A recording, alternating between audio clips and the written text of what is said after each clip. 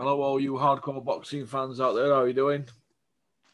Big P here, the voice of hardcore drinking. I've got a fucking hangover, and we've got to do an interview. We've got to keep at it. We've got to stay on it. Today, I'm joined by Matt Skelton from Essex, the cabbie. How are you doing, Matt? Well, mate, yourself? All right. How's life in sunny Essex? Sunny Essex is, well, it's not very sunny. There's big storm coming here at the minute, so it was Have you been up? a nightmare. Have you been up to videos for a car wash yet on your car? No, I ain't got that sorted out. So car washes I don't think are open now because we're in this tier 4 lock. So no, everything's shut. Everything, barbers, gyms, everything's shut down here. God, so, is everything pubs shut? Pubs are shut. Yeah, pubs are shut. Everywhere is shut. Literally everything is shut. Oh, that's not good, is it? Not people, and a lot of people very unhappy. So, yeah. So, how's your Christmas been? What's that? How's your Christmas been? All right. Christmas been well, mate. Yeah, enjoyed it. Quite low key one this year. Yeah. Compared to what we normally do and normal antics, but yeah, it's been nice and chilled. Obviously, couldn't see the other family members, but it is what it is, isn't it? So yeah, I watched a good film last night. Public Enemy, James Cagney. It's a great film. Decent. When I'm in my element, I always put this on or White Heat. Have you seen White Heat? No, I'll have to check that one out as well. Do you like James Cagney films? Thanks. Do you like old films now? No, not really. Not really. What do you like? I watched last night. I watched King of New York. I watched half hour of that before I fell asleep. I've got it here. It's him over in A View to a Kill, isn't it? Christopher Summit, is it? Christopher Walken, yeah. That's him, yeah. Yeah, it's a good. Frank White is called, isn't he? Frank White, that's it. Frank White, Mr. White. Have you got a pal called Frank White? Have I got a pal called Frank White? No, I used to know a kid called Peter White. Okay. We used to call him Frank White. But yeah, King of New York's a good film, mate. Yeah, I've not watched it for a while, so good. It's 30 years old. 30 years old now, Russ, to be fair, but yeah, I think it might even be more. I think it's an old one, like, but it's a classic. Yeah, 1990. Sometimes you can't beat them old sort of classics. So speaking of old classics, how are you doing, Clinton Woods? Big shout out to you. Merry Christmas, Clinton. Hope you're well. Boxing at the moment. There's a few people behind the scenes, old schools, pundits, trainers, fighters. They don't like where boxing's heading at the moment. What do you think, Matt? Yeah, I'm not positive. I'm not positive about the sport in a minute. So I'm nothing really to. The quality of content has got to really sufficiently improve, you know, because a lot of people seem to be losing interest, Russ. Yeah, I'm hearing off people in the know that Joshua's pay-per-view against Pulev was shocking. Numbers were really poor. Now, they've not come out and said the numbers yet, but normally they do after a couple of days, don't they? Yeah. I've heard it were really, really poor, and so fans voted with their feet. So, am I glad about that? Yeah, I am. I'm glad. I'm glad people are starting to listen and say, "Yeah, we don't want to see Joshua against men 40-year-old. We want to see proper fights." There's only one fight now. It's Joshua against Fury. Any other one, I'm not interested in. Yeah, if he fought Usyk, it's a very risky fight for him, and I'd applaud him for that. But I don't even think they want that fight. Do you? No, I say it's a very, very risky fight. I think that if they have to fight him, they have to fight him. But I think listen, everything's in with that fight. Everything's in Joshua's favour because he'll have home advantage and he'll get probably the rub of the green on the scorecards. But he won't look good getting a controversial. if that fight goes the distance, yeah, right. Yeah. It could be controversial, do you know what I mean? Because of Usyk's style, do you know what I'm saying? But I mean, do you really want to go into a big fight like that with before Fury fighting Usyk when it'd be slightly controversial? Do you know what I mean? Because I think it'd get outpointed. I think he'd get outpointed in that fight. Do you feel that Usyk? I can explain it. Do you think he's got too much in his locker for Big Dosafemi? I think he's got enough in his locker. I think he's got enough in his locker to make it a very, very, very difficult night. Very difficult night, and the size, maybe the physical size, but he's not really that much bigger than Usyk. He's bigger, yes, he's bigger, but he's not that much bigger than Usyk. And he's probably the size of Pulev, maybe a tiny bit smaller than Pulev. Obviously not physically as big, but he's just got so much more. It's the movement, it's the feints, it's the changing of looks, it's tricks up his bag, it's tricks up his sleeve. So it's a very, very difficult night. It's a style that's all wrong for Joshua. Do you know what I mean? When Pulev was the style that was all right for Joshua. Do you know what I'm saying, Russ? Southpaw as well, isn't he? Yeah. Usyk. I mean, Eddie can wants about fighting Usyk, but they don't want that fight, mate. That could end up being 2 fights because he could lose to Usyk and then he'd have to rematch him because they always want the safety net, don't they, match him? Yeah, well, so they're sweetening the deal, and they get him to sign a rematch clause.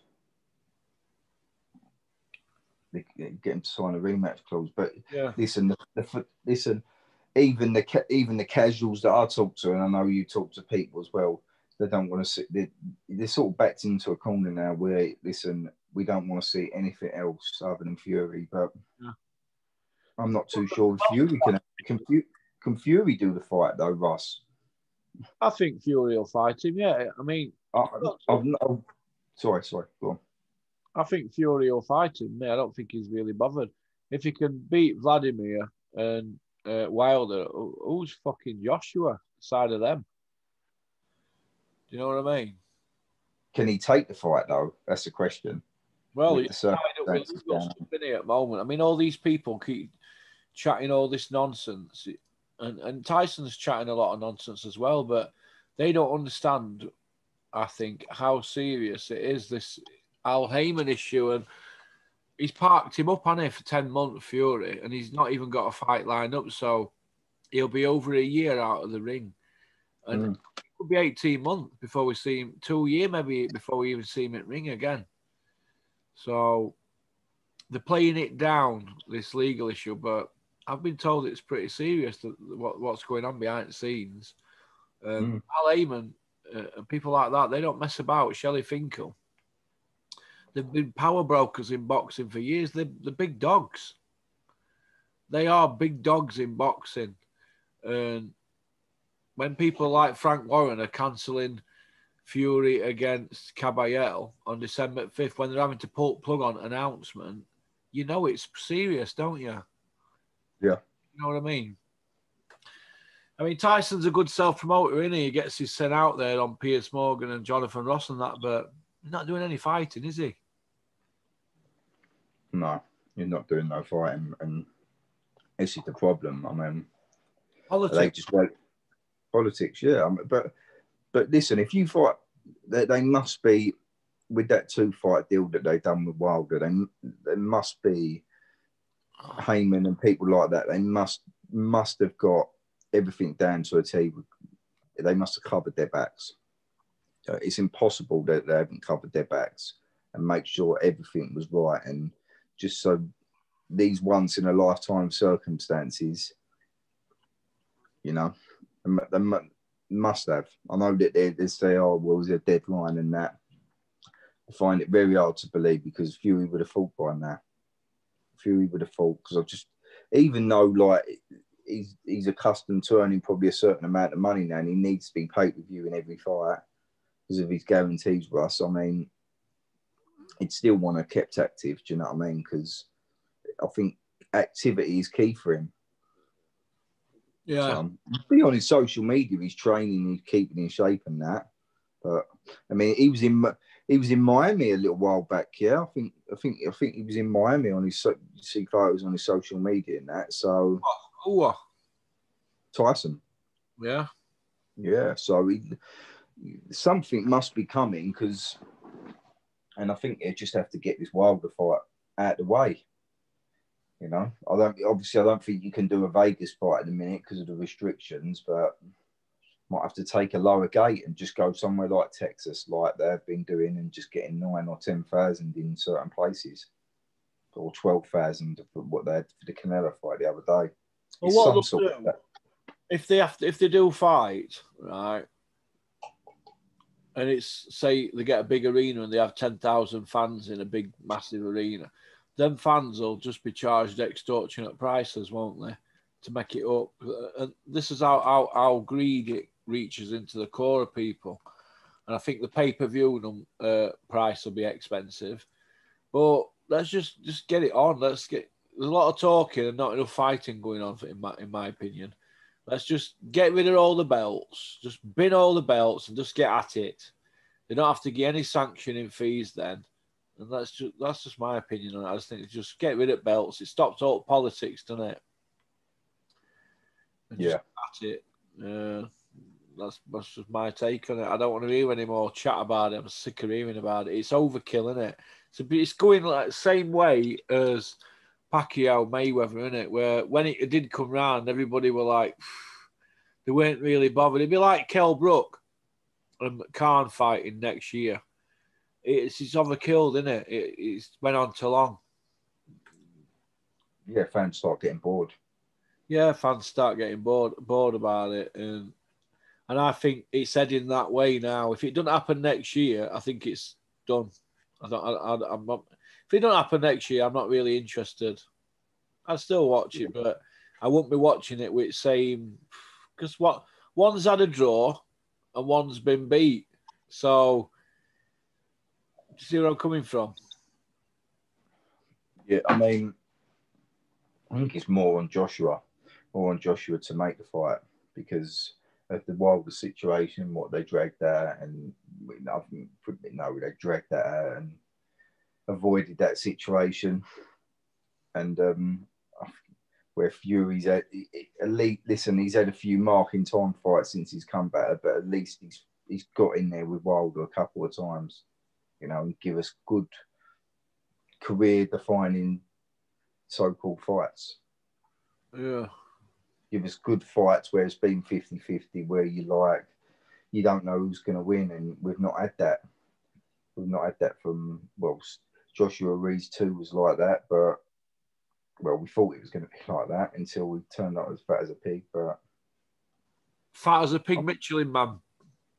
Yeah, but I think it's, we do need to see, I think, like, that fight and the Spence Crawford needs to happen next year. Otherwise, boxing is going to go further and further down the pan. It's already slowly slipping away from big time mainstream stuff, and it's only going to get worse because UFC, they're just getting bigger and bigger and bigger, and they're constantly making good, better fights. You know. Yeah. More and more interested. I know you're not a UFC man. No, I'm not. No. I've sort of gone off the UFC as well, but it's like gay porn, isn't it? Let's just look at it from this aspect, yeah, right? UFC, yeah, have done a fight island, yeah, right? So they've done a few fight islands over in Abu Dhabi, yeah, right? In is it Yaz Island, yeah, right? Why isn't someone in the Middle East like Dubai got a secure location to put boxing events on and throwing a few quid at it? I like Tom Aspinall. You know Tom Aspinall? Yeah. The guy, I like him. I've met him a few times and spent a bit of time with him. He's a nice kid, and his dad's lovely. And as far as Huey, he's UFC, and I think he'll win a world title eventually. But other than that, I don't really follow anybody. I don't. You know, in with cauliflower ears, that Russian guy, what's he called? Yeah, Khabib, yeah. Khabib. He looks a tough bloke, doesn't he? When you look at him, you think he's tough. Yeah. There's another one as well that's on it's rising up. There's a weight above him, and he can fluctuate from the two weights, and he's a scary character, and they're building him right up at the minute because who's that? It's I don't know how to pronounce his name, Chimanev or something like that, but they're really UFC. He's from the same part of the world that Khabib's from, but they're probably giving him the push because they've got big followings and fan bases, you know. You're scaring me to death with this Chumanev stories here. Chumanev, come see me. What do you want to see? What excites Russ then? What excites me? Boxing wise, Callum Johnson against Joshua BUATSI, that excites me. HARPER JONAS rematch, that excites me. Me and Steffi Bull on cobbles, that excites me, gets the juices flowing. I'll take him down one and wrap him up.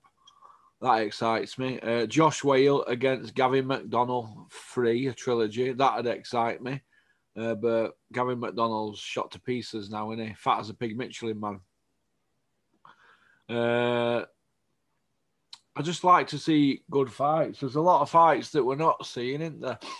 I'd like to see Anthony Yard against Callum Johnson as well. I think that's a good fight. Callum Smith against Anthony Yard. I think that's a great fight as well. You could go across board with fights in England that are not happening for some reason or another because certain people don't do numbers on IFL. It shouldn't be about that.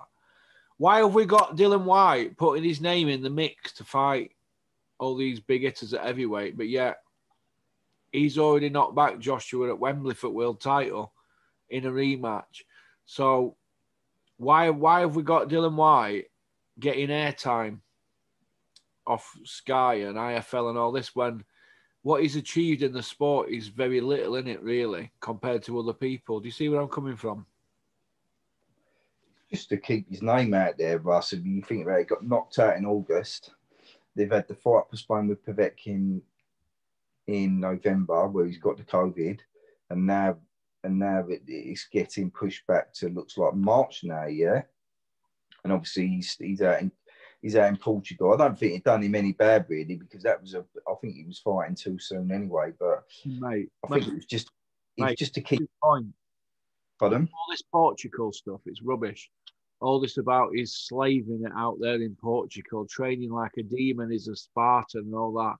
What a load of bollocks. He's in Portugal for tax reasons, right? That's why he's in Portugal. Let's fucking tell it straight here. He's in Portugal because he don't want to pay tax. That's why. Isn't that right, Dylan? So all this about he's been in camp all year round and all that, it's a load of shit. He's fat as a pig Michelin man in Portugal. He's there for tax reasons. Let's fucking have it right, mate. You know, all these people running around saying he's in camp in Portugal and he's trained hard for it. It's just a load of shit. Yeah, but he's not. Obviously, he's not in camp now. He's probably ticking over, but he's not because he's not even got a date. Do you know what I mean? But yeah, exactly. They're just mentioning all them names just to keep his name out there. Do you know what I mean? When Luis Ortiz took him up on that offer, Dillian White would Dillian. If Luis Ortiz took you up on your mouthy tweet that you put out or wherever it were video, you would literally fill your nappy. He'd fill his nappy, mate. If Luis Ortiz said, "Let's get it on," he'd fill his nappy. He would be too far superior. Skills pay the bills, don't they? We all agree on that, don't we? Yeah. Ortiz may be knocking on a bit, and we know how Dillian likes to fight 40-odd-year-olds. Ortiz would take him to school. It's as simple as that. He'd punch holes in him, mate. Punch holes. So would Ruiz Jr. as well, mate. An in shape one. An in shape Andy Ruiz would tear Dillian White a new arsehole. Yeah, absolutely. After he's already had a new one fitted. after Povetkin did him. I mean, Povetkin not only did him, they had him, they carried him out. Carried him out, mate. Do you know what I mean? He got iced. He were a corpse on the floor, mate. So I don't want to hear any of this Dillian White pay-per-view. Dillian White might not get another pay-per-view, you know, because how can they repackage him now if he don't fight Povetkin next? He's in a tight spot. If he don't fight Povetkin next, he's going to be known as the man that got iced by a 41-year-old. How can he possibly get another pay-per-view? He can't if he don't beat Povetkin next time, can he? They can't keep wheeling him out on pay-per-view when he's got a vacant British against Ian Lewinson on mantelpiece. That is it. That's the Dillian White story. Knocked out by Joshua, knocked out by a 41-year-old, and in between he won a vacant British. That's the Dillian White story. Oh, and he's funny on IFL, talking about curry, Sri Lankan curry with Coogan. That is the story, isn't it? Dave Allen took him to points. Dave Allen. Do you know what, Russ? Even if he wins the rematch, yeah, right, and he scrapes past Povetkin, it's not really the opponents. Really, there's not really decent opponents out there that's really pay-per-view fights. They'll find a way to make it pay-per-view because they always do, and you know the greed of them. But there's not. But yeah, if he gets knocked out again, if he fights Povetkin again and loses, right, by knockout, he is done. So maybe he didn't want the fight, but maybe they're putting it out that Povetkin didn't want it. Maybe it's Dillian White whose arseholes fell out. Because let's have it right, he didn't want to rematch Joshua, and I don't think he wants some fist off Povetkin again. I think Povetkin's far superior skill-wise. He's got more in his locker, hasn't he? Only thing he hasn't got is the freshness, has he, that Dylan's got over him. And Dylan's not that fresh, mate, is he? Yeah, he's got more. Yeah, he's got the youth is more on his side. I get where Povetkin is, and he's getting older and older and older. I mean, we don't know what he's taking, so we've got to bear that in mind, do we? We don't know what Dillian White's taking, do we, Mark? True. Is there any drug testing for that fight? We don't know. Where's Dillian White's B sample? How many days has that been? 500 and odd? 600 days or something? Where's this B sample, Dillian White? Come see me with it. Yeah, don't seem to be getting told about drug testing, though, do we, with his fights? So it doesn't seem the interviewers asked these questions. But I just want to touch on something as well, what you was going on about earlier about Callum Johnson and that British light heavyweight mix now, right? That is a really exciting division. Very exciting. Most exciting division out there at the moment. It's the best division out there. But in British boxing right now, light heavyweight is the best division out there. By a mile. By a mile. Look how many competitive fights, you know. Yard, Callum Smith, Callum Johnson, Jose Burton, BUATSI, Lyndon Arthur. There's 6 there that could all go into like a little round robin. There's price there, mate. You're forgetting Craig Richards, who's just won the British title as well. You got to look at as well. I'm not. I don't think he can mix it with a lot of them, you know. But he's in the mix, isn't he? He's in the mix. Well, yeah, but you say, oh, I don't think he can mix it with them and that, but he's got better wins.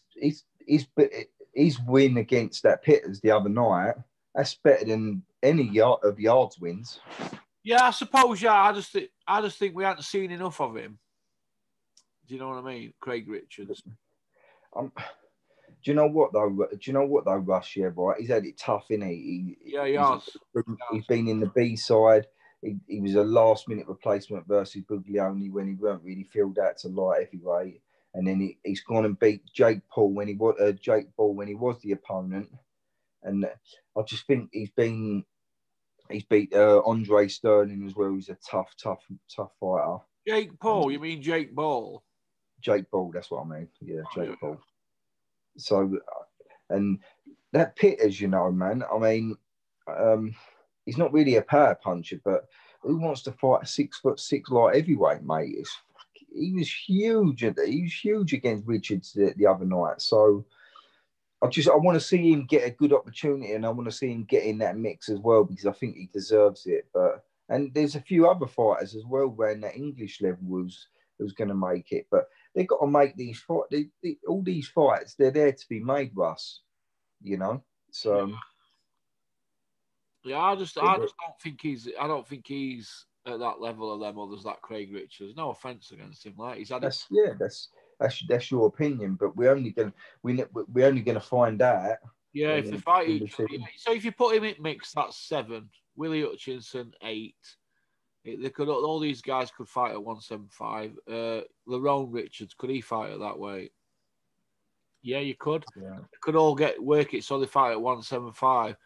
So what's that, 9? You could easily pick 10, get 10 of them all fighting at that weight, and you have some good fights, couldn't you? There's plenty of good fights. You're not getting them out at fights. Yeah, it looks like Callum he's on the outside looking in, really, doesn't he, now? Because it's all right when his own success, isn't he? You know, dropping Beterbia or Beterbie, whatever you want to call him, dropping him has not done him any favours, Callum Johnson, because everybody knows he can bang and he can fight, and he gets up. He got dropped by a massive punch and he got up. Nobody gave him a chance going out there, and he fought well. So I know he got knocked out, but he had a good, didn't he? And he's maybe now the bogeyman in Britain for that weight. Do you think? Yeah, but he's sort of above the British. He's sort of European fringe world level, really knocking on, and he wants probably to get himself wants himself another title shot. But I mean, I think they're just going to try and put him on the shelf, leave him on the shelf, and then just try and catch him at one of them late notice 5 weeks, 4 weeks for BUATSI to try and feed him, because he's not really wanted there, is he? He's not got a contract with Matchroom, and even though Matchroom don't have contracts with a lot of their fighters, I mean, he's sort of in a position where Huey and Savannah have got contracts with Matchroom. Yeah, but a lot of them haven't. But sort of a lot of them are needed. But where he's not needed at the minute, or he's probably too expensive to put on, it's Eddie Earnville like, well, I haven't got to give him a fight. I haven't got to give him a fight, so you don't really want to know. So you only give contracts to people when they want to. They don't want them to go elsewhere, and when they're not, I think when they're not bothered about you, I don't know if you're a loyalist, like, your Kell Brooks and people like that. They haven't got contracts with Matchroom, but they stayed loyal, didn't they? Yeah. Dave Allen never had a contract with Matchroom, and he were frightened to go fight on other shows, like a Warren show, because they feel that if it don't work out, they can't go back. So sometimes fighters, they get into situations where Matchroom, they pay you on night, don't they? No matter what it is, you get paid on night. And I can explain it. You're going to get paid, and they're told horror stories, aren't they, fighters, about, if you go to other promoters, you'll not get paid. And so you get comfortable, don't you?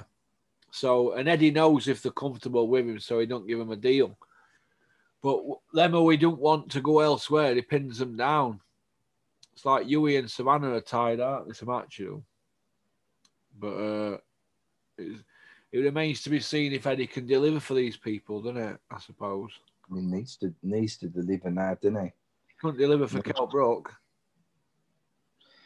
No, Kell Brook should have moved on years ago. He should have been at 154 after the Golovkin fight, or even before the Golovkin fight. He should have been at 154, and he should have gone to America. But that's another story. I mean, it's all that they kept saying about the weight issue with Kell Brook and all that, and then they go drain him down to 147. Yeah, he just he's a bad taste in my mouth. And then years later, he's still fighting at 147 at a weight that they said were dangerous to us, didn't they? That's the problem. Eddie Earn said, my fighters are like my family. This is my new best friend. These are my family. When you're draining them down and putting them in dangerous situations and they're getting the faces smashed in, literally faces caved in. And yet he's telling us, my fighters are like my family. Do you know what I mean? He's giving it all that. This is the problem I have with it. Do you know, little things like that. They say that, and I think, he just said that about that fighter there, that it's dangerous for him to fight at that weight again. This is why we're moving up. Too dangerous. And then fight after the draining back down. I'm like, can I believe what I'm seeing or hearing? That it's ruthlessness and everybody's allowing it to happen. The trainer, Dominic Ingle. Yeah, what we'll do, we'll just do it weight correctly. Well, you just said that it's dangerous for him to fight at 147, so you're moving up. Kel's really a super middle, they were telling us. He's a beast. But we're going to fight at middle, but he's really a super middle. He spars Frotch. Then they take him back down to 147 and get his face caved in even more. I don't get it. I don't get it. I don't get it. And people allowing it to happen, and then they've got Dominic Ingle's got the brass neck to come on YouTube doing interviews about it and saying, oh, no, who's looking out for these fighters? Do you know what I mean? No one. They just do what they just, listen. It's money before health. It's money before health. You know what I mean? What's going to happen is, in years to come, when penny drops, Kell Brook will get up one morning, he'll look in that mirror, and he'll say, "Do you know what? Why did I allow that to happen? I could have been a runner bean, and now all I've ended up doing is arguing with Mr. Bean." That's what's going to happen. Speaking of Mr. Bean, a.k.a. Roy Cropper, I know you're watching, Bean. But no, I feel sorry for Kell Brook, and he's finished now. Could you imagine him against Beefy Smith at 154? It'd be a bloodbath now, wouldn't it? Possibly, no, it would have been, yeah. As soon as he gets touched on that face, as soon as he gets touched on that face, he just don't want to know, does he now? Yeah, well, yeah, it looks that way, doesn't it? It looks like his punch resistance is all gone. Sad, really, man. I hate seeing fighters just go on too long, especially fighters who have fulfilled their fulfilled their talent and potential. That's it. Fulfilled their potential and just smoke and mirror. It's just not been a clear run for him, is it? You know what I mean? And it does piss me off as well. Yeah. Like, even before the Golovkin fight, or even after that Golovkin fight, should have just moved into 154, had a rest, and then gone just vacated against Spence, you know, vacated and didn't bother. Yeah, who's your top 5 pound for pound, man? What, in a minute? Yeah. You'd have to go. You have to go with Canelo. You'd have to go with Errol Spence. Yeah. You got to look at his resume now at welterweight. He's nearly cleaned up at welterweight, isn't he? Yeah. Regardless. Glamour division, welterweight as well. Well, yeah, he's beaten all the top. He's beaten Porky. He's beaten Garcia. He's beaten world-class fighters time and time again. Well, we have to put Beef in that mix as well. We put Beterbiev, whatever it's called. Put him in that mix because he's knocked everybody out who he's fought. He's iced everybody. He's had about 15, 14 fights or something, but they've all been iced, haven't they? Yeah, I'll put him in there. Maybe he needs another win. Maybe he needs another standout win. Yeah. He needs another standout win. But really at 175 at world level, there's not really. It's sort of thinning out a bit there now. You don't see Canelo calling him out, do you? Beat a Beef. No, they know not, Russ. They know not to, mate. It's too dangerous, that fight. He's still got miles. He's still got miles to fulfill. You know, when he sparred Bob Ashley, he had big pillar gloves on and they were lifting him up in the air with body shots, uppercuts to the stomach. He lifted the stomach, and Bob Ashley said he were lifting him up in air. with big pillows on as well. Every punch, even the jab, even just a simple jab, doesn't it? Just every punch has got evil intention, but he's got that Eastern European style where he's technically really good as well. Sets things up properly, sets traps. Usyk beat him, didn't he? In amateurs, didn't he? Yeah, twice, did he? And he beat Kovalev twice as well, didn't he? Beat a beef. Yeah, Kovalev as well. So he's a fighter in it, but Usyk must be great if he's done him. So yeah, Usyk and Canelo at men at the moment for me. Usyk, Canelo. I think I don't know if you can put Peter Fury rates Usyk, you know. Peter always goes on about Usyk, how good he is and that. And yeah, he's a quality fighter, isn't he? And look how he rides punches and all that.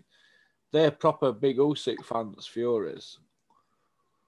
It's the skill, isn't it, Russ? It's the skills. Yeah, it's the skill set he's got in it. His footwork's phenomenal, isn't it? Mickey Theo said his footwork's shit, didn't he? Mickey, bless him. Who said that? Mickey had more messages about you saying Usyk's footwork's terrible. Oh, Jesus. I know. I think Mickey got that wrong, but we're all allowed to get things wrong, aren't we? Everybody's got opinions, aren't they, I suppose? Yeah. Everyone's got different. Yeah. Everyone's got different opinions and how we see different fighters playing out, or a close decision, who we preferred, what sort of work we like from whatever fighter, and different things you like to look for and stuff like that. So, would you see happening now with Matchroom and Sky now? Do you see them renewing their deal, or because we haven't seen or heard anything where they've renewed their 3-year deal yet? Because it's running out this year and running out next year, yeah? Yeah, I'm hearing that there's going to be big changes at Sky. That's all I'm hearing. Well, already we've got Adam Smith. He's gone from rough, tough, rugged to 180. This is why we love this sport of darts so much, Johnny. He's a dart man now, isn't he, Bean? Look, they're all scrambling for position, aren't they? You've got a lot of people, they're putting themselves out there on social media every Sunday after fights, aren't they? Caldwell, Johnny Nelson. They've become like the regular guys on IFL. It's like the same old people being interviewed, isn't it?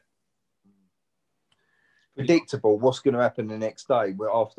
After a big fight, who they're going to get on instead of getting on different people for different opinions. Yeah, they get the same old people on who are going to tote company line, and it's called brainwashing the fans. So this is why I have to say my bit.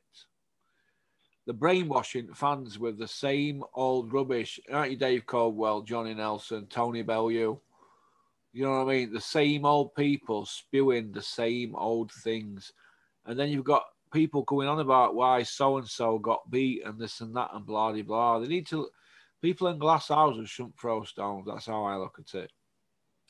And what sort of changes do you see other promoters getting on there? I can see Sky still working with Match because they've got darts, haven't they, and snooker and pool and all that crap. I can still see Matchroom working with them, but I can see the dates being shared out. But I don't think Eddie's really that bothered anyway because he's got DAZN over here, hasn't he, now?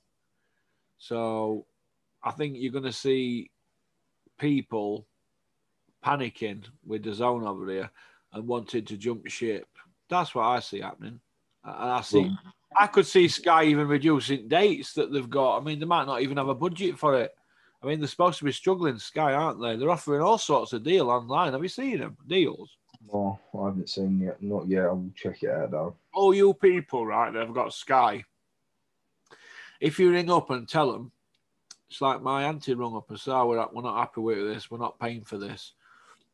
And they had the grievances and they came back to them and they halved the bill from 84 a month to 42 and they threw them in loads of extra stuff because they just want to keep you, tied down for another year. But so if you've got Sky, ring up and tell them you're not happy with it. Say, I'm not happy. They'll half your bill. Or tell them you're cancelling. Say, no, I'm not happy. I'm cancelling. They're bending over backwards. bending over backwards, mate. BT as well, BT Sport as well, doing the same. They're trying to keep people hooked, aren't they, on it? Do you see Joshua re-signing with Sky and Matchroom? Yeah, I see Joshua staying with Sky. I see him and Sky as one unit, and I see Joshua getting his own dates. You know what I mean? Like Eddie's been in charge before with dates, but I see Joshua getting Sky dates. That's what I see happening. I do, yeah. And I see other dates getting shared out. I mean, why couldn't they give people like, I don't know, Carl Greaves, Joe Gallagher? Why don't they give him dates? He's got a promoter's license, hasn't he?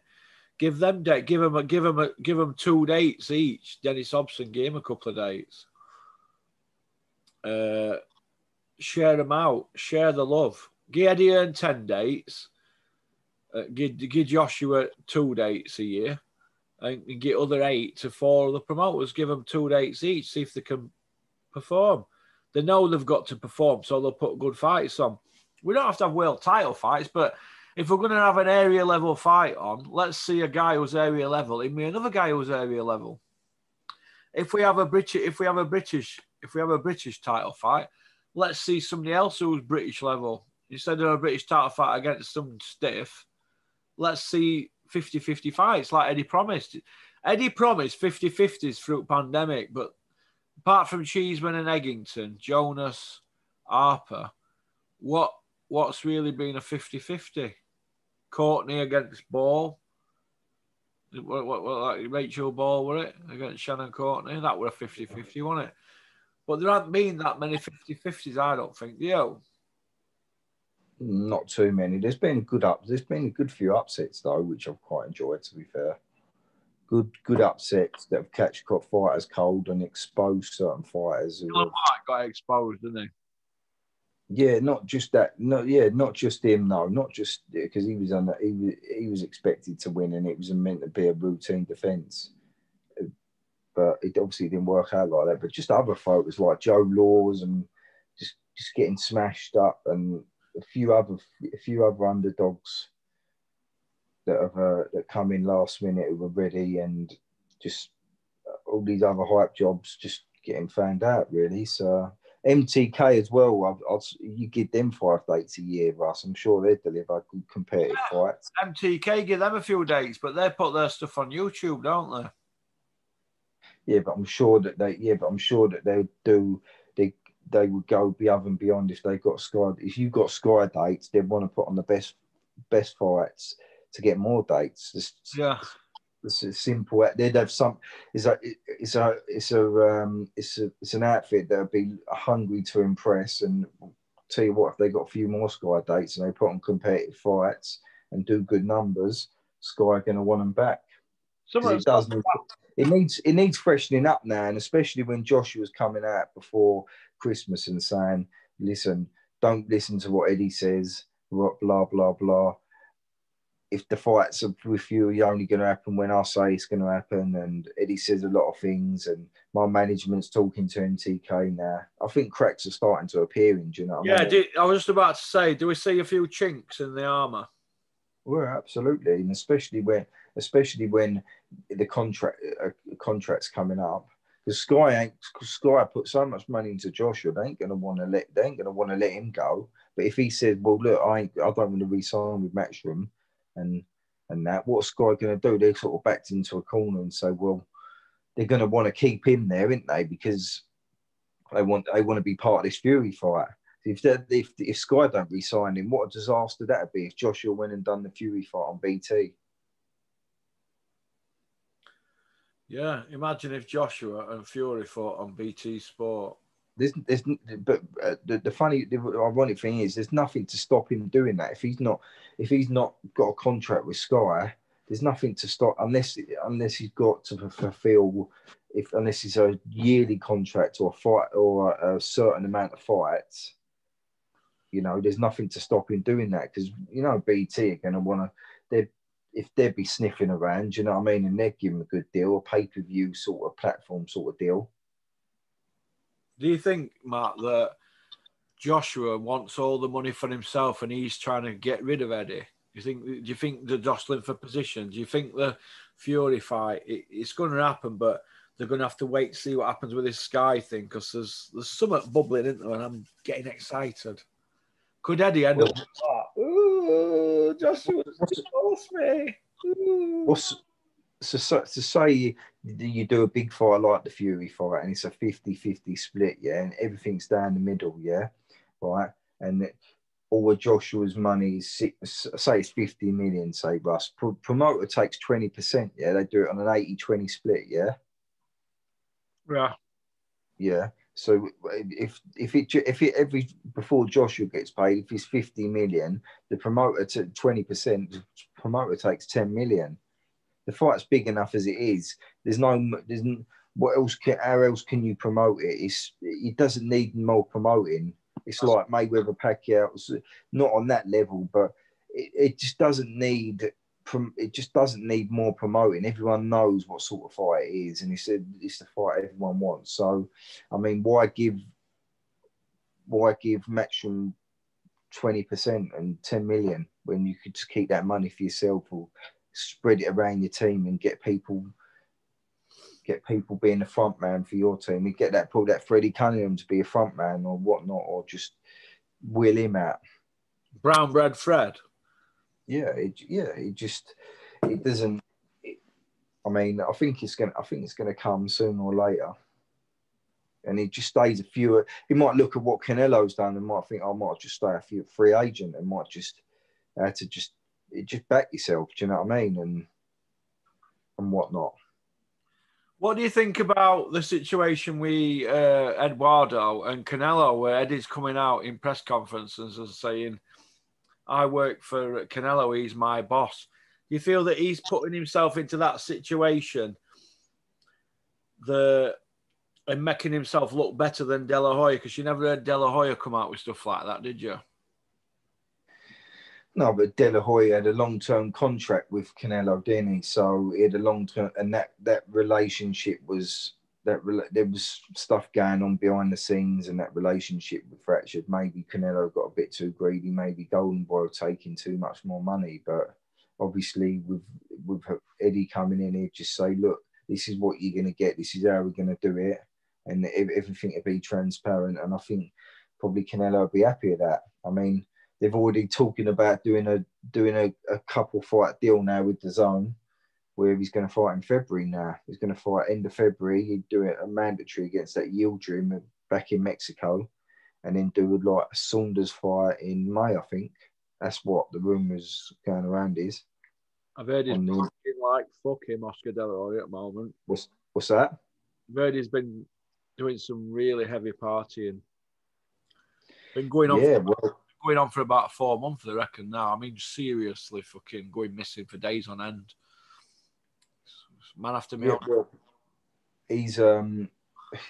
he's always had them problems, isn't he? You know what I mean? There's things out on YouTube where he's absolutely out of his head doing interviews and he's out drinking and that. But obviously losing Canelo, mate, you know, it's a lot of money you're losing there, isn't it? He's probably making 5 to 7 million quid minimum every time Canelo fights. Do you know what I mean? Or on their previous deal, but it's still a chunk of revenue.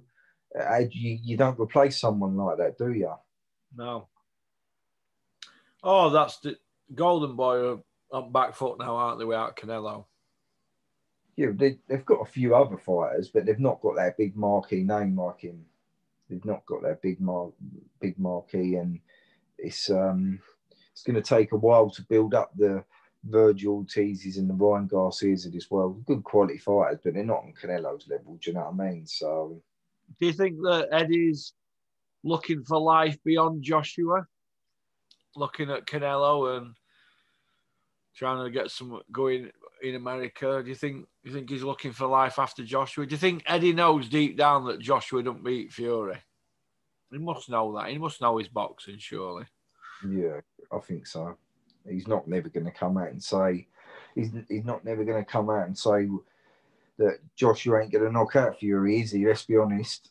He's not going to come out and say that, but probably deep down, yeah, probably knows that, and he will know by now if Joshua's going to re-sign or not, because if they're stalling about re-signing a new deal or not being talked, if he's not talking about it in the media, then, you know, serious changes are going to happen. Yeah.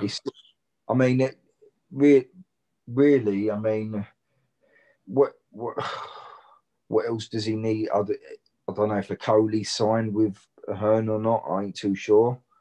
I mean, they'd have to work together with that, but there's all sorts going on behind the scenes. I'm sure there is, but yeah, eventually, I think he to be fair, like, see with the card that he put on with Pulev and that, it was mainly all Joshua's fighters on the undercard as well. So what does he need? What does he need Hearn for? All them fighters that he's got from EIS. Lottery funders. Yeah, they've got it all figured out, haven't they? They've got it all figured out, mate.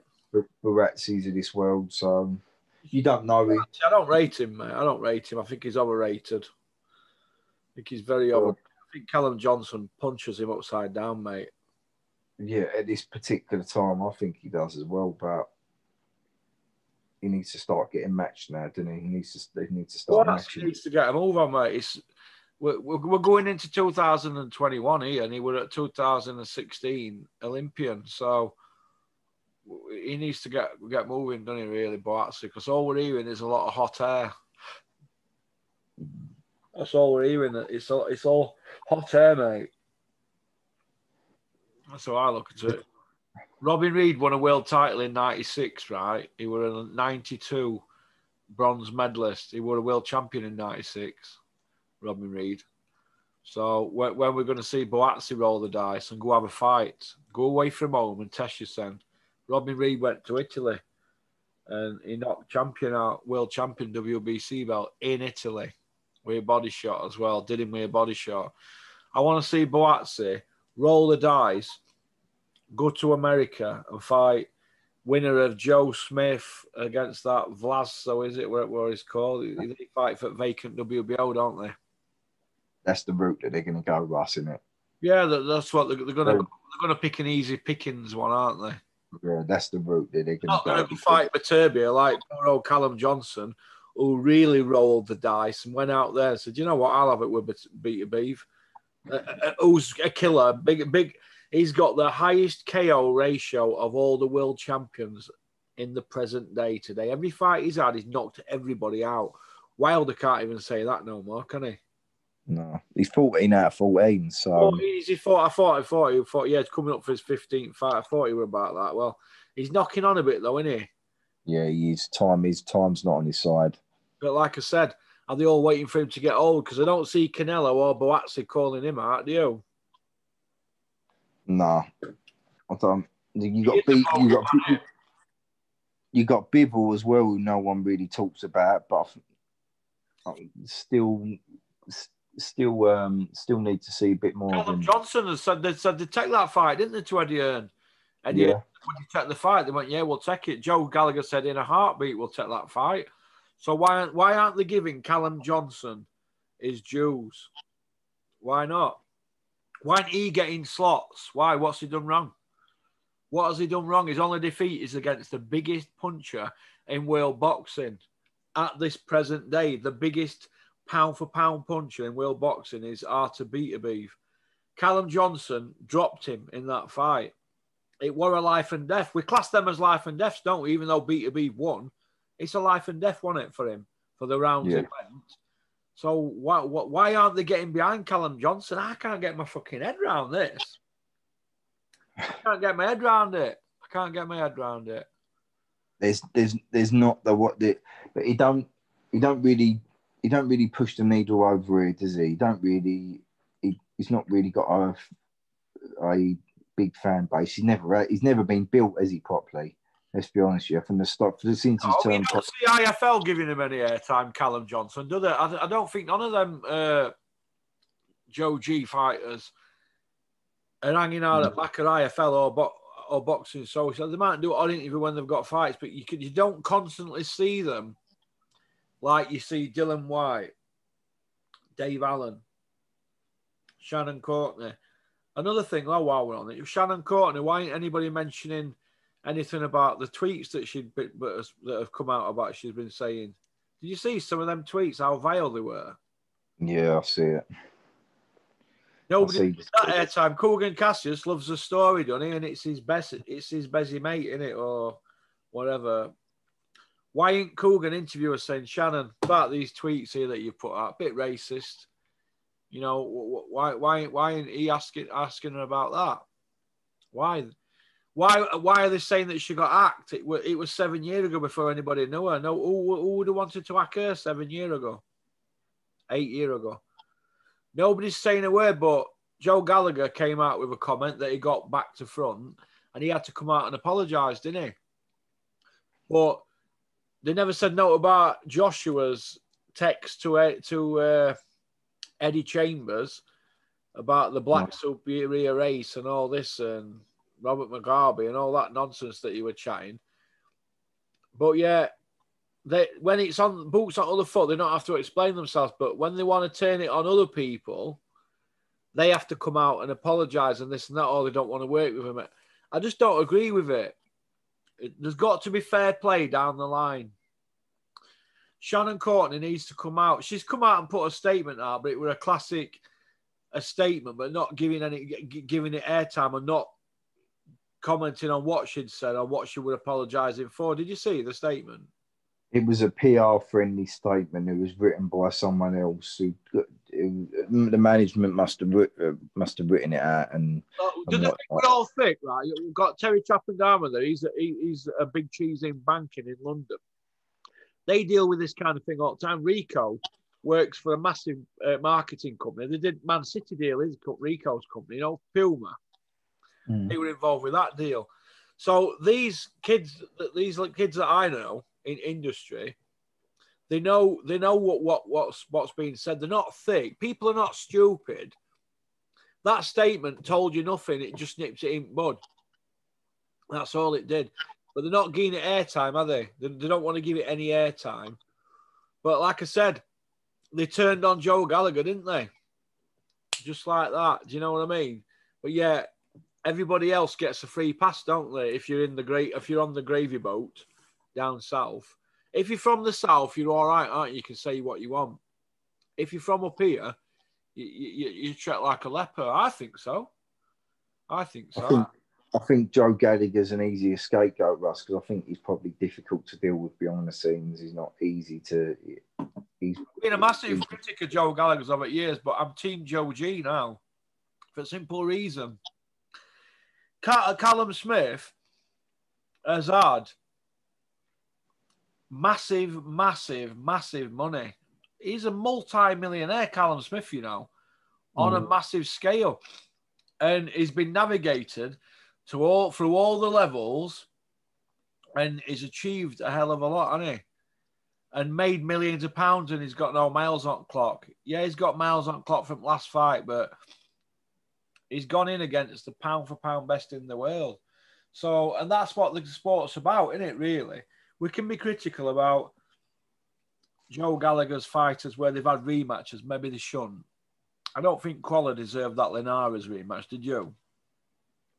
I didn't think Paul Smith deserved the Abraham rematch.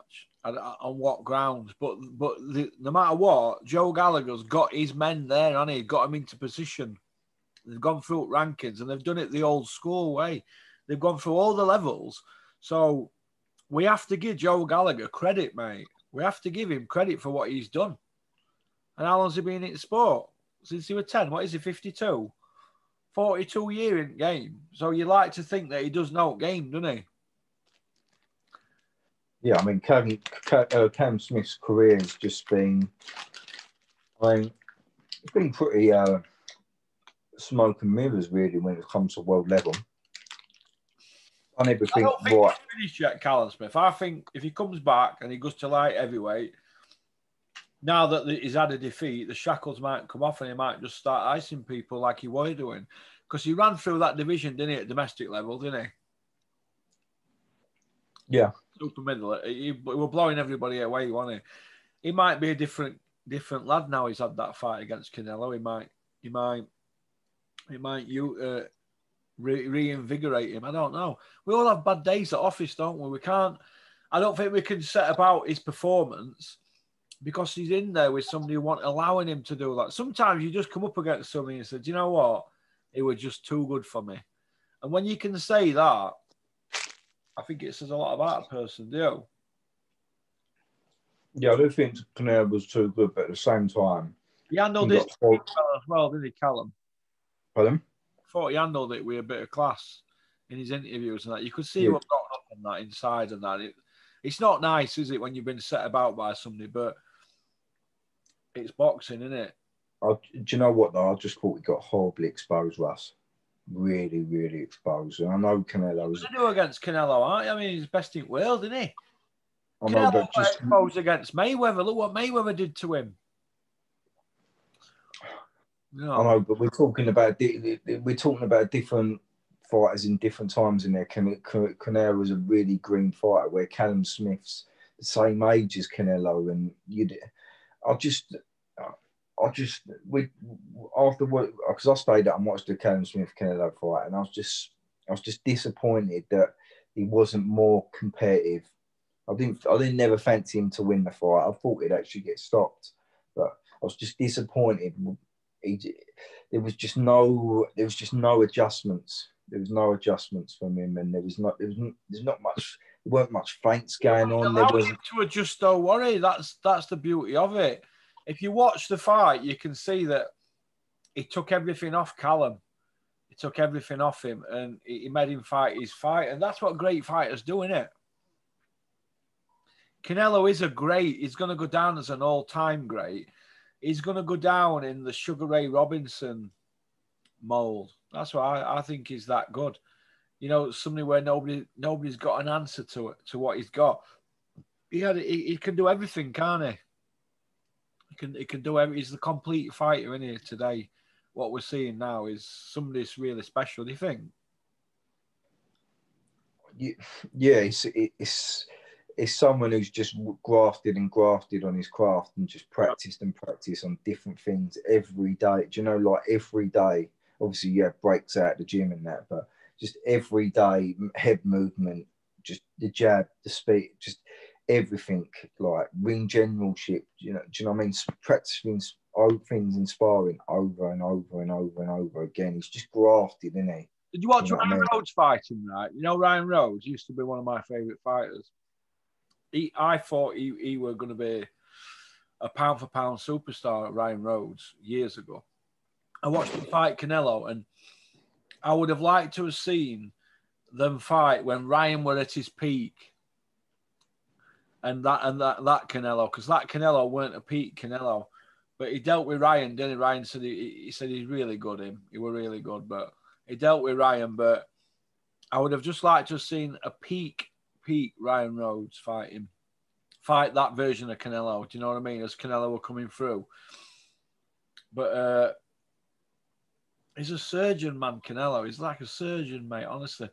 What he did with Callum Smith is he chopped him down, didn't he? He took his left off him, his left arm off him, didn't he? He kept hitting him on arm all the time, did you see? Yeah. It was grotesque, wasn't it, the injury after the fight? Unbelievable. I just expected more from Callum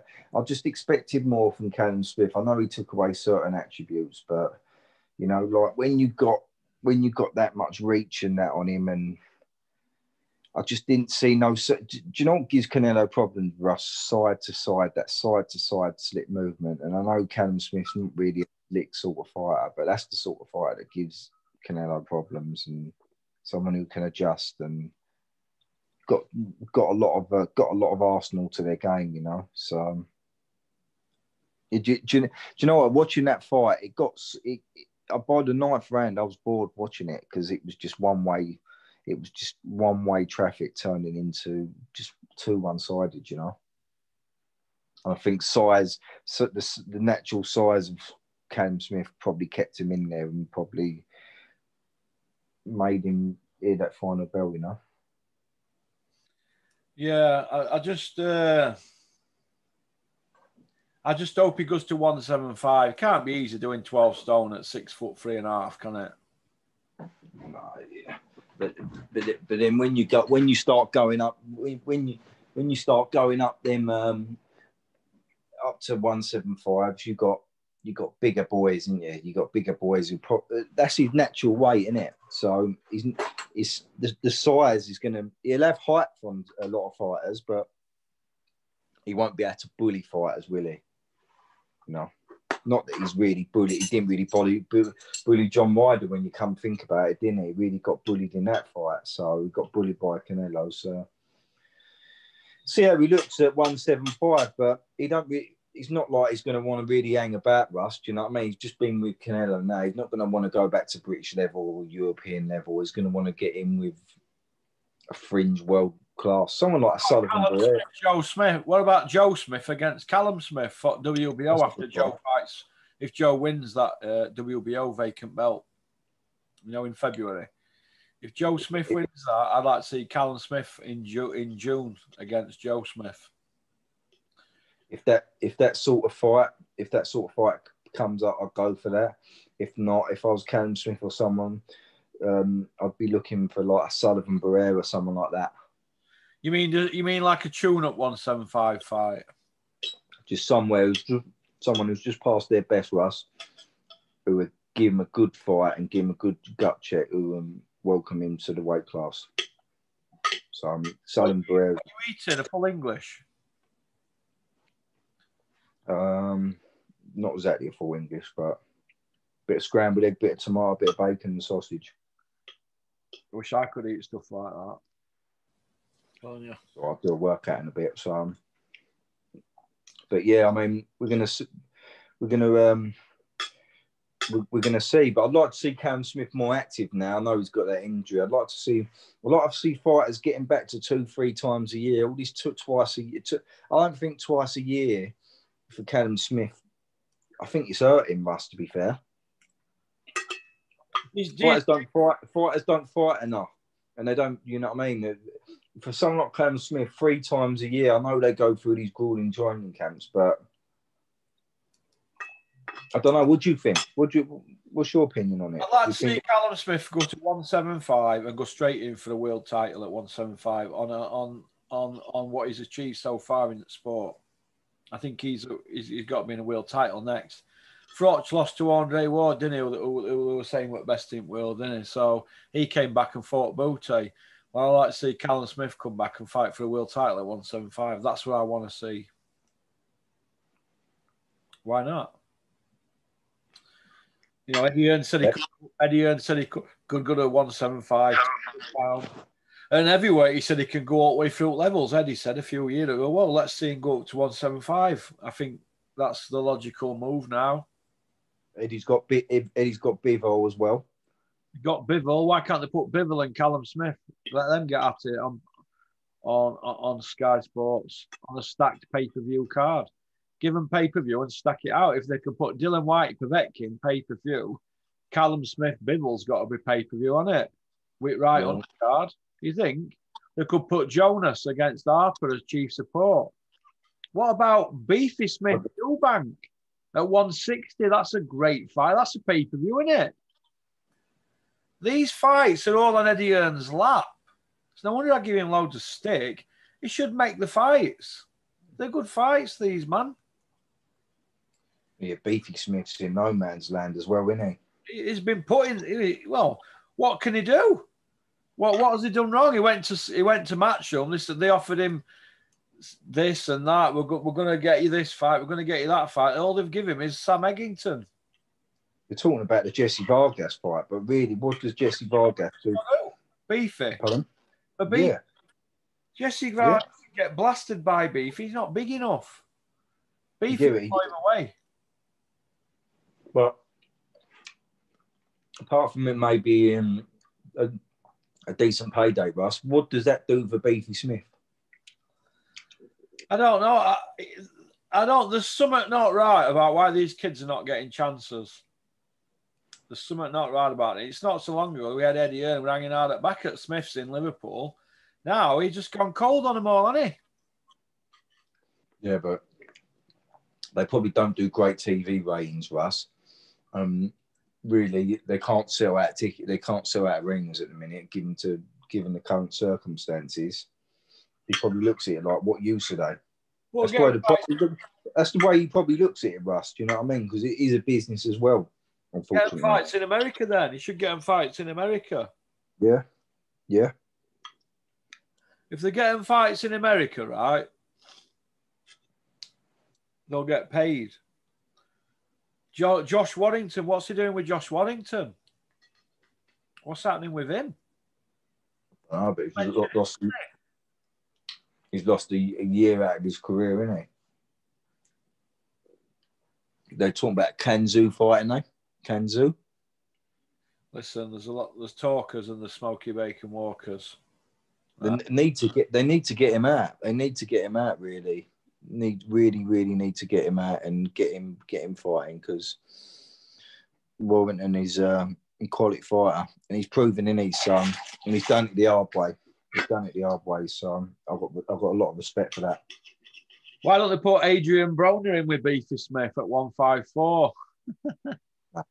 Why not? Broner's a 140, Russ. Come on, I'm not Broner's biggest fan, but Broner's a 140. He's got about 13 kids.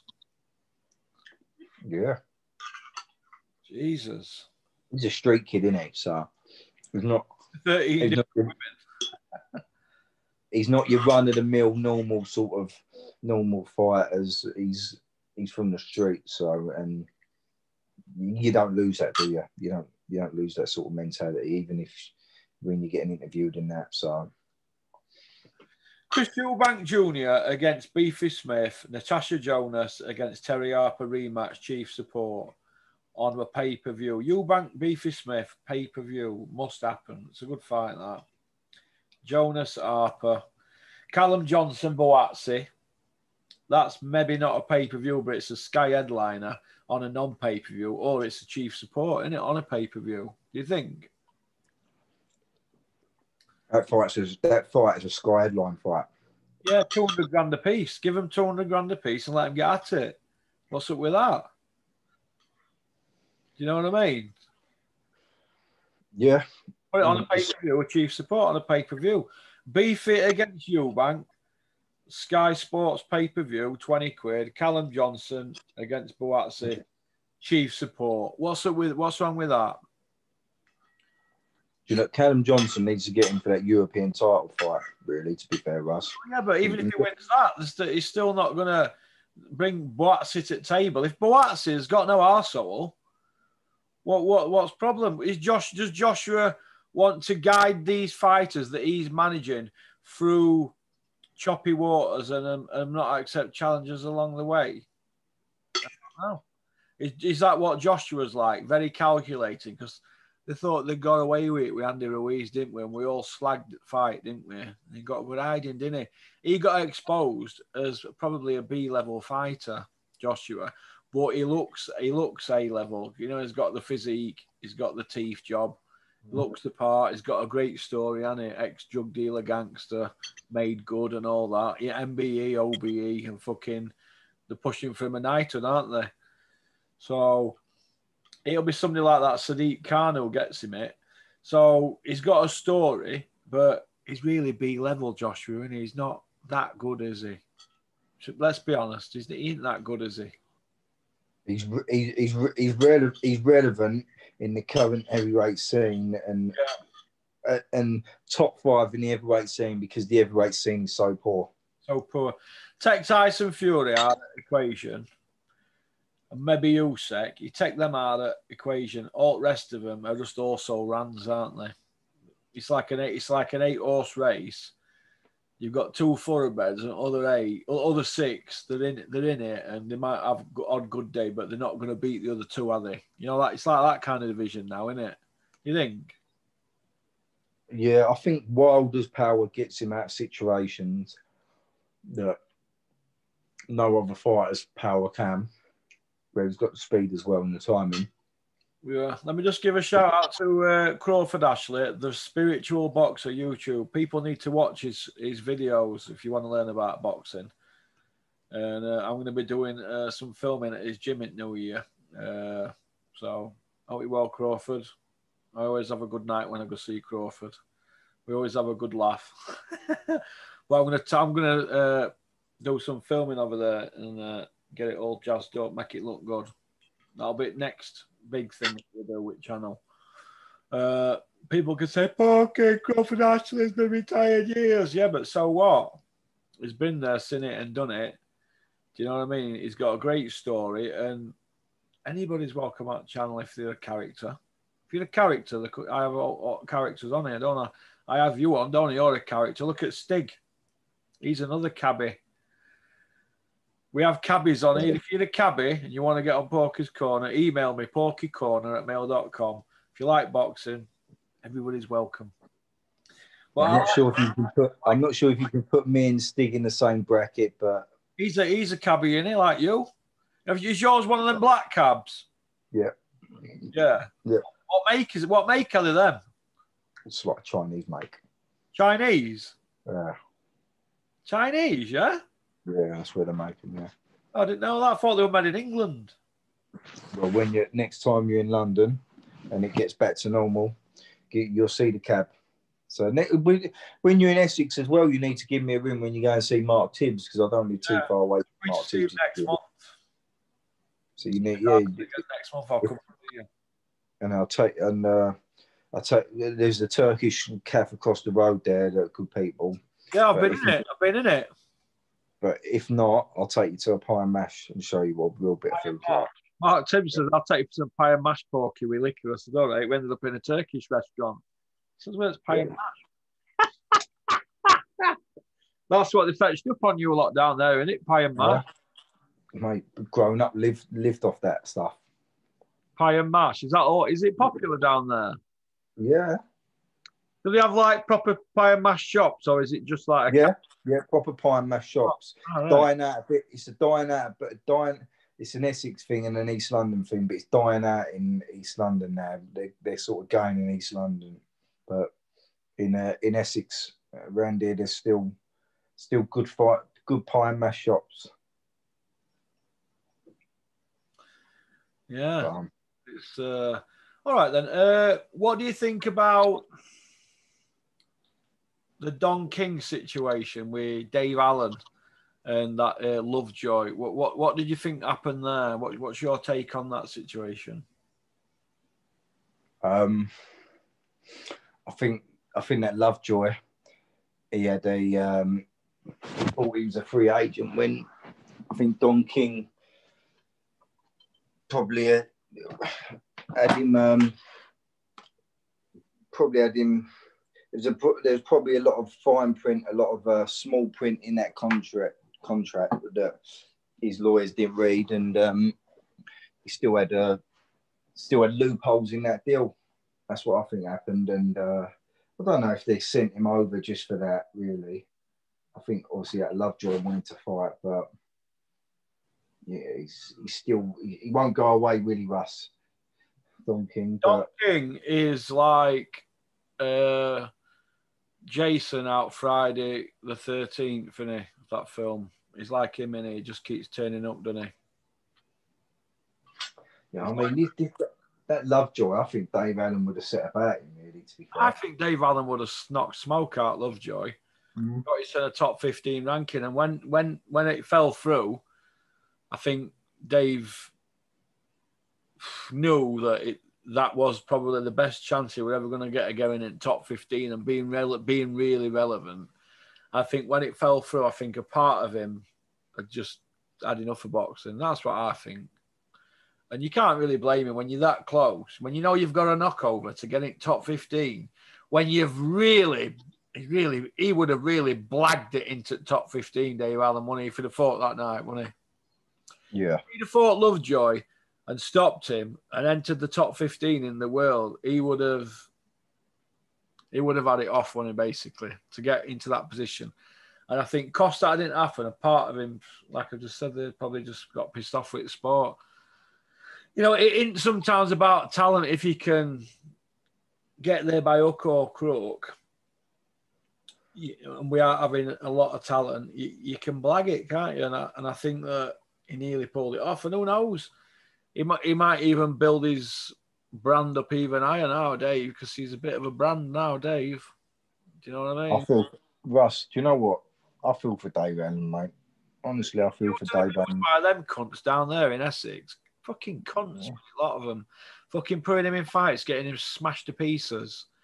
Yeah, but it's not just that as well. It's just the story when he's gone on that Boxing Social podcast and he's talking about the stories about Joshua just used to use him for sparring and just never pay him anything or give him expenses and just basically beat him from pillar to post. You know what I mean? You know, it's the way they used him up there in the EIS and he was sparring. You know, he don't pay anybody. Joshua is tight as out. Don't pay no. Yeah, but you know, and like the stories that he was telling on there, you can see why he's got a bit of a bee in his bonnet about people like Josh. Yeah, of course he has, and too right he should have a bee in his bonnet about that prick. Fucking using everybody. Yeah, doing all them rounds, Russ, yes. Doing all them rounds, travelling all that way, not getting no expensive. And McCracken's just to blame as well, mate. It's only 3 stops on train from where Dave lives, Sheffield, though. 3 stops on train, 20 minutes. So then you've got to get a bus to Attercliffe. So, yeah, I see where you're coming from, but he's allowed that to happen, so he's his own worst enemy, isn't he? If he's allowed that to happen. So he didn't used to get paid for sparring Tyson Fury as well. So if you're gonna spar these people and not get paid, that's your own fault, isn't it? He might have been paid off Tyson recently, but when he were a Peter Fury fighter, he used to spar Tyson and Yui every day, and you didn't get paid because you're there to learn, aren't you? Yeah, if you're there in the camp, it's there, but and obviously Peter's training him, but McCracken was never going to train him, and they're using him. They're using him just as a piece of meat, basically. The interview was pretty good because he was like talking about going into Pulad's camp and Klitschko's camp, and they'd all look after you in their camps. Do you know what I mean? And pay you for your sparring and put you only did 5 days at Klitschko. Klitschko let him go after 5 days, didn't he, David? He asked him to leave after 5 days because he weren't what they were looking for. But Dave had time of his life out there. It's a proper 7-star Michelin chefs and lot there, Michelin star chefs there. Do you know what I mean? Proper posh place and unbelievable. You get looked after there. It's unreal. And but no, they sent him packing, didn't they? After with 1,500 quid, bless him. But at least he's been and experienced it, hasn't he? It was maybe a bit too raw, I think, maybe to last pace. Because they ask you to replicate a fighter, don't they? And if you're not going to replicate what they want you to do, you're no good to Vladimir. He's wasting his time, innit? But Vladimir went up and told him to his face that they were letting him go and all that. So you have to give them credit. They've got a bit of class, them Klitschko's. Yeah, exactly. And then how you and then you compare it to like going up and sparring Joshua and that, and compared to what other places he's been. I'm sure he's got plenty of other stories. And then you look at the way Eddie's sort of used him, abused him, putting him in with Ortiz. We spoke about it many times, but he's just been like, he's been constantly used and abused. And it's just like, he's at an age now, what is he, 28? You know what I mean? Miles on clock, can he, for 28, David? He's got miles on clock, can he? It's carries on fighting, mate. By the 3-4 years down the line, he could have some serious CTE damage and be really punched on. He could even no, mate. He can't speak. Yeah, but and exactly. Oh, like that, like Riddick Bowe, mate. Sounds like him. And what happens when you get to 50, 60-year-old? Do you know what I mean? And that no one gives a fuck about you then. So I can see why he's got. I can see why he's got to be in his bonnet about it, and it's an awful sport, isn't it, Russ? Yeah, I feel for him in a way, but he's allowed it to happen, so he's only got himself to blame. Yeah. What I say to young fighters is this. Right, this is what I say to young fighters. Listen to your trainer. I always say that to them. Listen to your trainer because he knows best. So he's training you. He's seeing you every day. He knows you better than you know yourself. Trainers sit and watch everything you do. They don't just sit and watch you in the gym. They watch how you clean your teeth. They watch how you eat your dinner. They watch your sleeping habits. They run your life, basically. They know everything about you. A trainer studies you. He studies how you tell a joke, how you tell a conversation, how you drive. They study everything about you. And they know what buttons to push in you. So whoever were giving Dave Allen advice when he was taking these fights were shithousers. That's my opinion. Shithousers. Putting a young kid in with Ortiz. He had 10 fights and he's fighting Luis Ortiz, the WBA interim champion, who should have been upgraded to regular champion. So basically, he's going in with a world champion, right? World championship level guy, but no belt on line to take a good hiding. Who's allowed that to happen? The same people that allowed Brooke to fight Golovkin, the same promotional outfit. These people are not your friends. I say this to people all the time. They're not your mates. Promoters are not your mates. All right? They may come across as your mate. They are not your friends. Get it out of your fucking heads. You are a piece of meat to a promoter. The sooner people realise that, the better. Frank Warren summed it up years ago. He has a saying that you treat fighters like mushrooms, feed them shit and keep them in the dark. And that's what they do. Because they're in the money business as well, just like fighters. But the fighter needs the promoter and the promoter needs the fighter. All the rest is just bullshit. All the rules are designed for everybody to fall out. Best mates can fall out of a boxing because the rules are there to be designed for it to happen, aren't they? It's like you fall out with your missus, don't you? Well, you fall out with your promoters, don't you? That's just how it is. But these promoters, they're not fighters' best mates. Maybe 5% of them end up mates, but it's very, very rare. It's rare, mate, honestly. It's very rare that you can... That they protect the fighter because it's a money business. Do you see where I'm coming from? Yeah. It's the money business. It's one of them things, isn't it? But I feel for David because I think his career's... When he was with Dennis, I think he was going all right. When he left Dennis, he was undefeated after 7 fights. And I think after he left Peter Fury, I think it was just a free-for-all. People just took liberties with him. But he allowed it to happen, didn't he? And the people who've made the decisions, and he always turned to us, and what do you think about this fight? And blah, blah, blah. And then when it come down to a proper decision, he's made wrong turnings. Like, he shouldn't have took Ortez's fight, but because he didn't get paid, but then he got offered an equally as dangerous fight against Dubois. And then Eddie Hearn and Darren Barker told him to ask for astronomical money. And they tried to play poker with Frank Warren when really... He should have took that fight, got a big payday, and got out of sport then, shouldn't he? Really? With hindsight, yeah, but I don't. At the time, just coming off getting battered from David Price, I don't think that was a smart move, Russ. Well, what has he done since then? He's had 1 fight. Yes, I agree. Looking back with hindsight, yeah. You have said I'm looking after myself. You weren't looking after me when you were putting in when I was fighting Luis Ortiz, and he should have said, I'm looking after myself here. Now, Darren Barker, once he didn't get that fight, told him to retire. Now you ain't got it no more, retire. But yet Darren Barker were willing to train him against Dubois if he'd have got the money that he asked for. Do you know what I mean? He asked for an astronomical amount of money. Astronomical. Barker would have trained him then. He wasn't bothered about, oh, you ain't got it. You've too much miles. You should retire. Miles on clock and all that. He were willing to gut it well one more time with him to get that payday, weren't they? Mm. Shithouser. Darren Barker, you're a shithouse. Come see me. Do you know what I mean? Shithousers, mate. Shithousers. And Dave Allen, right? He's a popular kid and he's had his brain scrambled. He might not think it now, but like you just said, down the line, he's just going to get worse than if beatings he's had.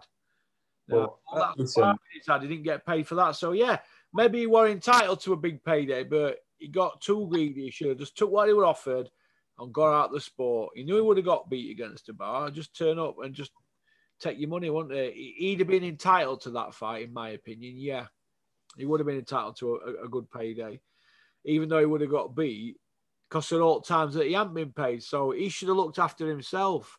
instead of, oh, I don't know about going on here. How would Eddie feel about it? Well, Eddie were telling him to ask for more money. They're not bothered. They're not, but they were going to put him in with Dubois. Well, he should have gone and got his money, shouldn't he? But bad decisions, wrong turn-ins at wrong times in boxing, and before you know where you are, it's like crashing a car into another car head-on. Before you know where you are, and believe me, I've been in head-on crashes. You've got an engine on top of your chest. You've got an engine on top of your chest in an head-on crash, mate. I'm telling you now. And that's what Dave Allen has added. And he's got an engine on top of him, hasn't he? Where's he got? Where's he gone? He's ended up smashed up, hasn't he? Did you see that fight against David Price? Did you see it? Oh, what? Yeah, I could imagine Peter Fury watching that and screaming at his telly, Dave, move your fucking head. Because that's what I used to say to Dave, move your fucking head. I don't want a tough guy. You know what I mean? Because he's used to Huey and Tyson going like that, moving their heads, isn't he? With slipping punches. You got Dave just here plodding forward. Off. I bet David Price's hands were broke that night because he hit him that many times, didn't he? Yeah, and he's not set. Imagine David Price, you could say his biggest puncher in world boxing, couldn't you, on his day? One of, yeah. Or probably the biggest puncher. He hits you, you're going to kick. Dave there, 30 minutes of him bashing him up. Oh, I don't like that, man. Do you know what? I think he can be a good pundit. I think he can be a good pundit, and he could be very successful at that. Yeah. But it's just if he gets the opportunities to. Yeah, but how can they do it? How can they have him as an expert analysis? They can't, because how can he be classed as an expert? He's not won a belt. So they've got to be careful what they do with him, aren't they? Really? Yeah, but he speaks all right on not, I think he comes over all right. It's not expert. You got listen, mate. If you got people like Dave Caldwell doing punditry, you could have Dave Allen. Yeah, I suppose you could. Yeah, you could have. You could, yeah. If he comes across well, and you know the way they work, they track the social media and see what people are saying about him. If he gets a good review, he'd be invited back. Yeah. I don't think he's got it in him to be a company man. I like to think not, but just to go along, I think he's too passionate about the sport. He just tell it how it is. I don't want to see him fight again though, because he'll get smashed up. But he will come back, because pugs like Dave, pugilists, they always think they've got one left in them, don't they? No, he's done that. He's done anyone. But it's a shame he is done. It's his last fight. Were he 27 on his last fight? Mm. I think it's shocking.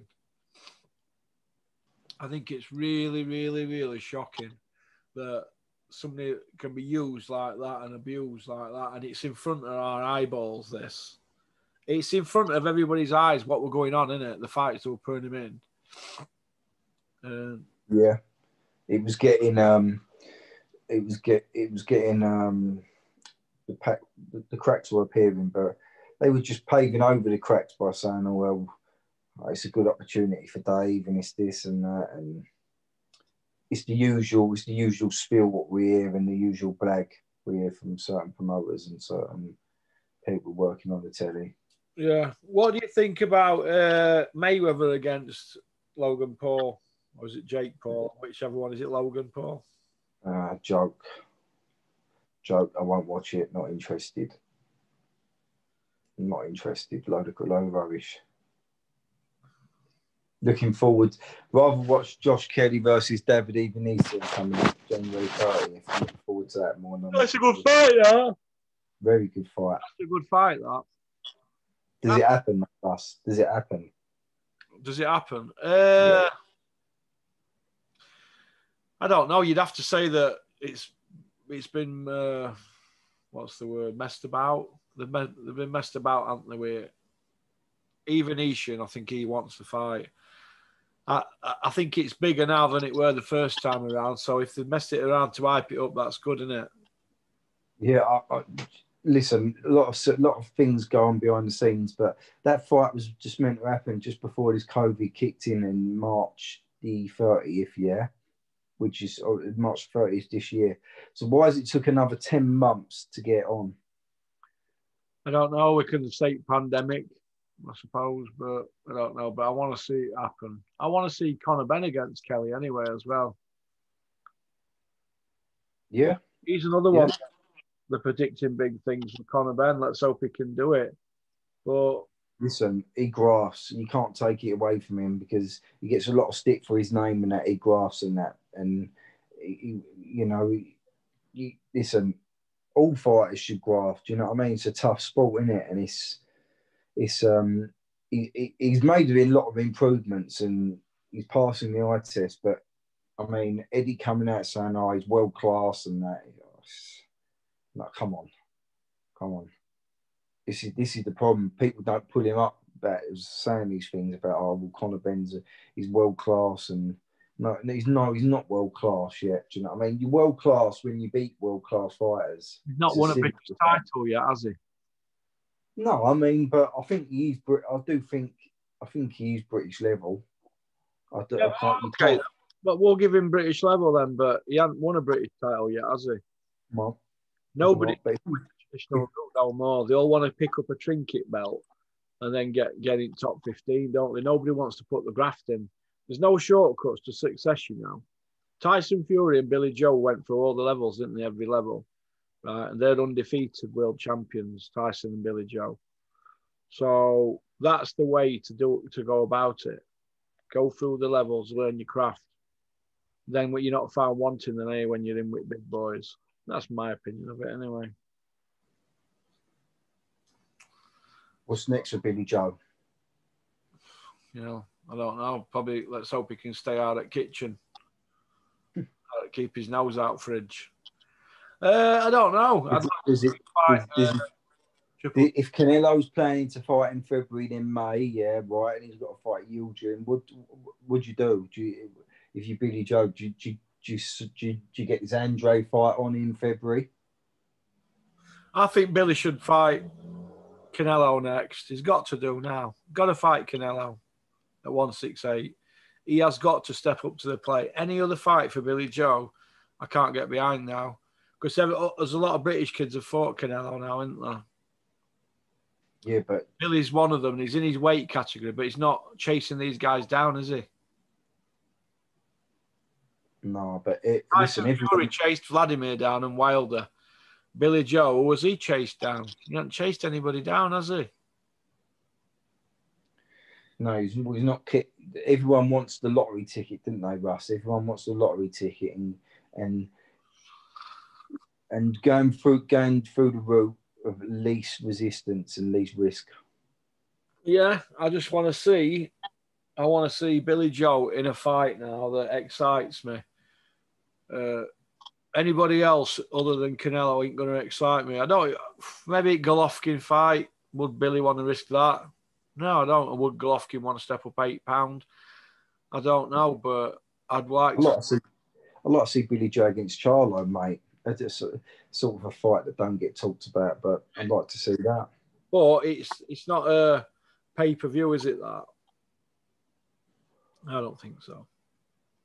Billy Joe against Callum Smith, why not? I don't think that'll happen now, Russ.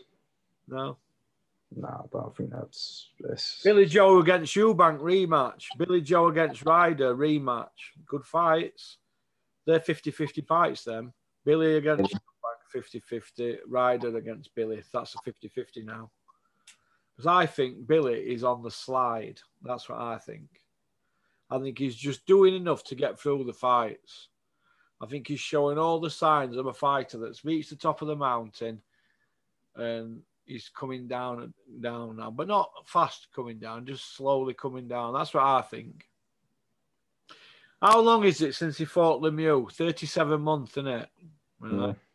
So we can't keep going on about, oh, Billy Joe's world class. Look where he did against David Lemieux 37 months ago. It's a long time, that, isn't it? They need to get him a date sometime in February. He needs to be in training now and get a date for February and keep himself active. If he's he's a fringe world level and that, and then or if he can beat someone like an Andrade or it's not really a pleasing fight stylistically. It's a stinker in it, but Andrade against Billy Joe has got stinker written all over it. Against Billy Joe has got stinker written all over it as well. It has, Russ, but it's a competitive fight, and we want to see competitive fights. Yeah. Okay. You can't. I mean, even like Ryder, a EUBANK fighter, but EUBANK's another one, Russ. The jury's still out.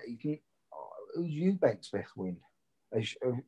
A past their prime, James DeGale. He beat Arthur Abraham, James DeGale. Shot Arthur Abraham. I'm not trying to shoot. I'm not trying to knock his record. And I know it might sound like I am, but I mean, he's not really. I don't see no great wins by either of them, really. To be fair. Yeah, because the fights are not happening. I want to see Canelo against EUBANK. That'd be a good fight. At least EUBANK could fucking take the fight, wouldn't he? Look, people get offered the Canelo fight, and you know, Billy Joe got offered to fight Canelo, didn't he? He didn't take it. I mean, what is he in the sport for? I don't want to hear all this about, oh, it's money and this and that. I want to see some fighting. I don't want to hear all this social media knackers. I want to see fights. If a man calls somebody out, we want to see it, don't we? We don't want to see all this fucking. I don't know. I just feel that Billy Joe's career, it's been. Listen, Russ. I don't think none of them are beating Canelo at the minute, and any time soon either. I think Billy Joe Saunders, right, is probably the best 160-pound fighter in the world. I think he could turn people on anybody on their head at 160 pound. But I think at 168, he loses all his advantages. If he's not icing people at 160, what's he going to do at 168? At an even bigger weight, he ain't, is he? Yeah, but the Canelos, the Charlos, the EUBANKs, they're really all really 160s. They're not big super middleweights. So when you get to the Benavides and the Plants and the Callum Smith, they're the big super middleweights, aren't they? They're the natural super middleweights. You know, I'd say Canelo probably could make 60 again, even though he's a big middleweight. He probably caught between the two of them. Who is? So I'd say Canelo's probably caught between the two of them. That's why he fights at 68. So he's a 164 guy, do you think? That's probably his ideal weight. That's probably his ideal to weight at that, couldn't he, Canelo, and have his own weight division, couldn't he, if he wanted to? He did it at 155, didn't he? Yeah, when he was a 54 boss, he was blowing up 20 pounds after the weigh-in. Anyway, he's huge, mate. 175, wasn't he? No, 174 or something. 174 something. He got in ring as a 20 and a half a pound. He put on, didn't he, in one of them? Yeah, so he was a middleweight back then, really, just boiling down. Yeah. So I just don't see no one beating him. Listen. Billy could have a year to prepare for him, mate. I still don't beat him. Canelo's just too fresh. He's been not so much too fresh. He's just too active, and he's just the years of dedication will show up in that fight. I think compared to the years of bad living. Do you think if Billy fights Canelo, he gets beat at 168? Yeah, I think he gets beat at 66. I don't think it matters where it is. I think he gets. Do you think if he stayed on ball and stayed at 160 and lived the life a bit better, he'd now be pound for pound number one at 160, Billy? I don't. It's a hypothetical conversation, isn't it? But I mean, when have we ever seen Billy Joe Saunders get really hit? Don't get hit, does he? So he could have longevity in sport for another 10 years. That's what I think. But is he dedicated enough? Does he want it enough? Remains to be seen, doesn't it? Yeah, he's getting to that age now where you're 30, 31. Was he 31 now? So, and he's a fighter that relies on his reflexes and his movement, doesn't he? Yeah. So you start slowing down them, you know, you got to rely more on your fundamentals, which he has got. But I still see him getting that boxed, and I think Canelo's lateral upper body movement a lot better than what people think, really, to be fair. And head movement, and I think Billy might be punching thin air a lot. I think we'll give him some issues, but I don't fancy him in that fight, no. Yeah, so it's there to be made, isn't it? Right, it's there to be made. So what do you suggest then for Billy next? Who do you suggest? It's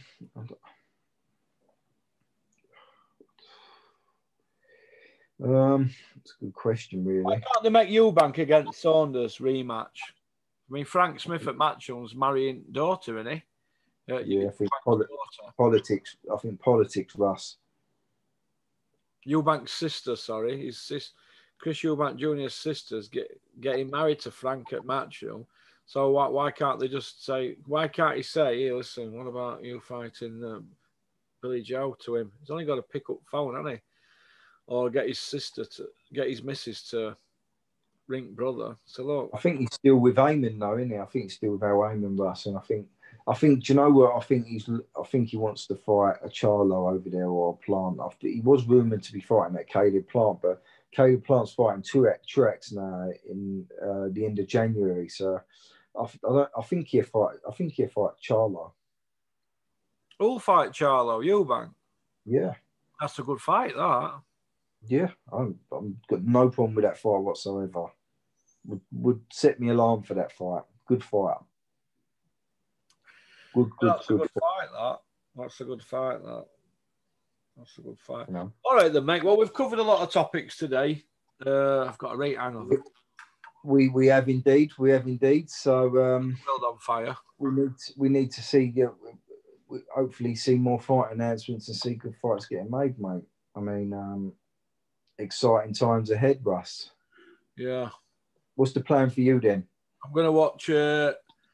I'm going to watch Smokey and the Bandit. I always watch that at Christmas. It cheers me up. And then I'm going to put Liverpool on. I'm just going to lay here, put my telly on Liverpool. I sat and watched football yesterday, mate.